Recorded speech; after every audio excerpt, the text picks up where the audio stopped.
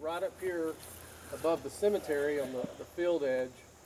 And that's their job is to keep fire out of the church, but also that's going to be a water fill up for any UTVs or engines if you need. So as far as burning down around the church. The fields of Cades Cove are renowned for its iconic pastoral setting.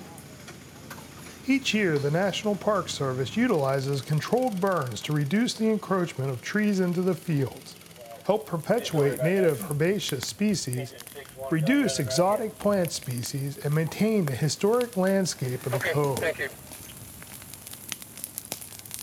Without the disturbance of the controlled burns, the grasses will succeed to woody vegetation, and the fields would succumb to a forested habitat within a few decades.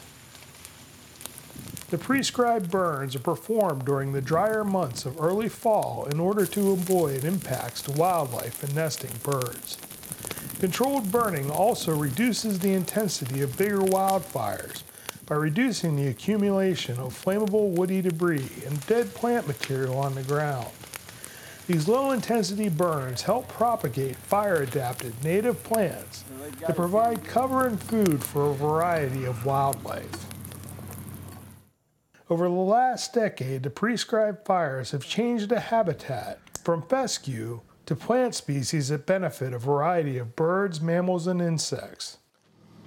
Just over the last few years, harriers and northern short-eared owls have started to winter in these burned fields due to the cover creating beneficial habitat for ground-nesting birds and rodents. As time goes on, Cades Cove becomes a wilder place, due to the Park Service utilizing prescribed burns as a management tool to maintain this habitat.